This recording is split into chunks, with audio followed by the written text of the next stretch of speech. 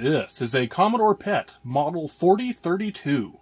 For those who don't know, the 4032 model number means that it is a 40 character across screen with 32 kilobytes of memory.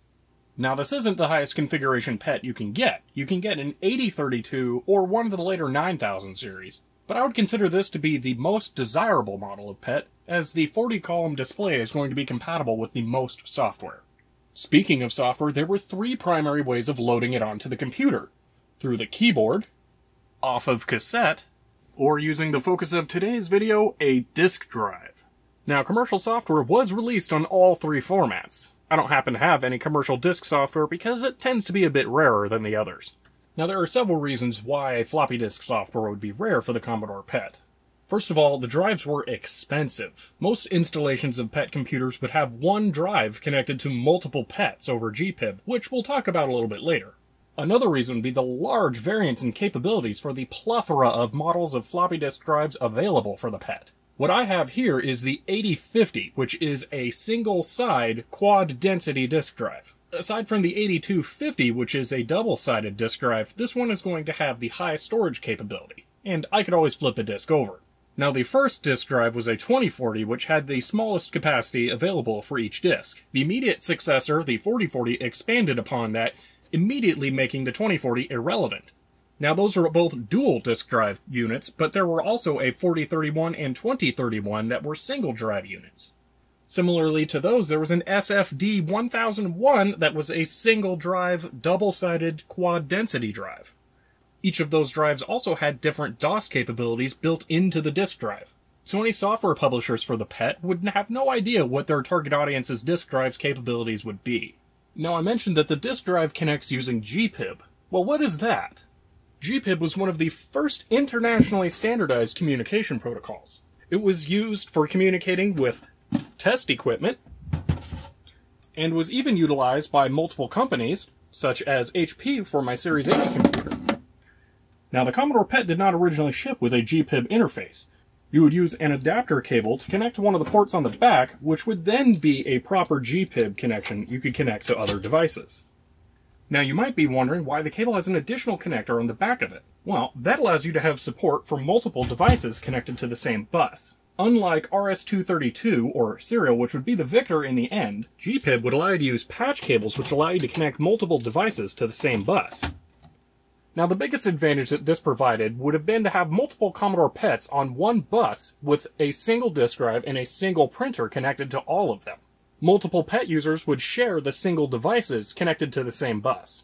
Now, earlier I mentioned that there were several compatibility problems with the disk drives, including different feature sets, number of drives, and how much data the disks can hold. Well, there was actually one more thing that I left out that has to do with GPIB directly.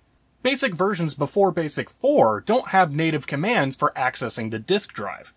So what you would end up doing is sending commands directly over GPIB to the disk drive to initiate functions.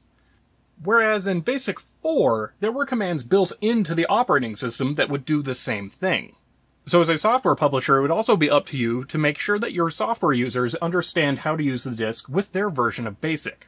Now, my Commodore PET has BASIC 4.0, which means I can directly issue a directory command, and it knows what I mean. And now if we run the command again with the disk drive powered on and a formatted disk in the drive, we can see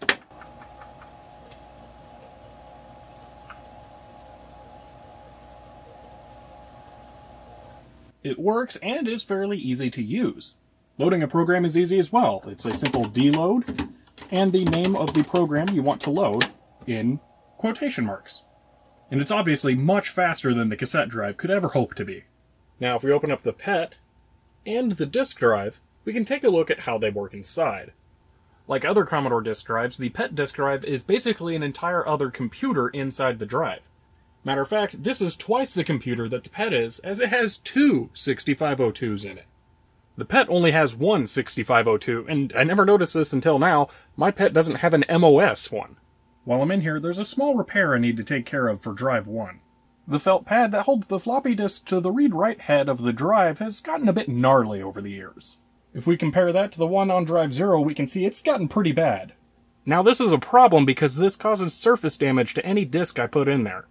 Which brings us to the minor repair. since you can't just walk down to Best Buy and buy floppy drive felt, I'm going to be trying to use some craft store felt and a leather punch to create the correct size circle to put on there.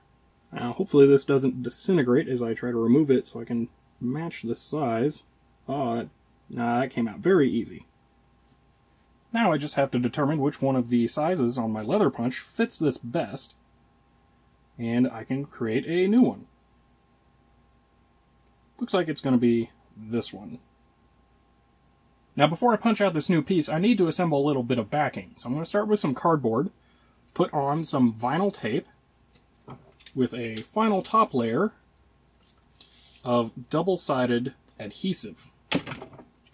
Now I wouldn't want to use something like glue on this because I would think this would wick through the felt and then make the whole thing hard and solid, which would just damage the floppy disks even more. Alright, I'm going to put my backing material underneath of this, press down on it, and punch out my piece.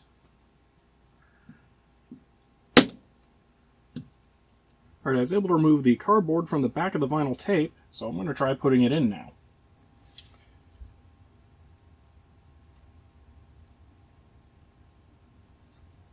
Alright, that's the new felt installed. Let's see what that looks like compared to the old one.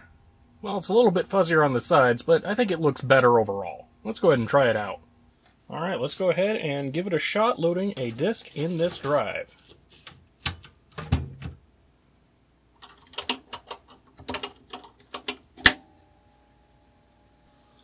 Alright, it loaded just fine.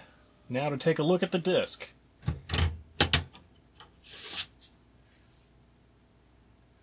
Absolutely no marks on it at all. Now that this open drive is safe again to put disks in, I want to show off why the drives in this Commodore PET drive are pretty interesting. Now on the left we have a typical 5 1/4 inch drive that you'd find in a 5150 or see in something like a TRS-80 Model 4, the disk drives for Coco. All number of vintage computers use drives like this. There is just a single latch that pulls this down, which clamps onto the disk and puts either a backing material or another read head to the side of the disk. Now, the Commodore PET disk drives are different. You push the disk in, and then it stops. You have to continue pushing on it to activate a latch, which then keeps the disk in place. You then push down on the disk, which presses it down onto a spindle below. At that point, this shifts inwards, allowing this piece to come down and press against the back of the disk. From here, then the disk can be read. If you want to eject the disk, you push down on the latch, which releases, comes back up, but then the disk still does not eject. You have to pull up to finally eject the disk before you can remove it. It's a very different mechanism that's got a lot more moving parts to it, so it's kind of interesting as an earlier drive. Well, I think that's about everything I wanted to cover for the Commodore PET disk drive. This ended up being more of a informational video than I thought it would. I thought I was just going to do a quick little repair on the inside of this, but hey, I think it ended up being a little better than I thought. So I hope you guys enjoyed that look at a very unusual piece of vintage computer hardware, and I'll see you next time.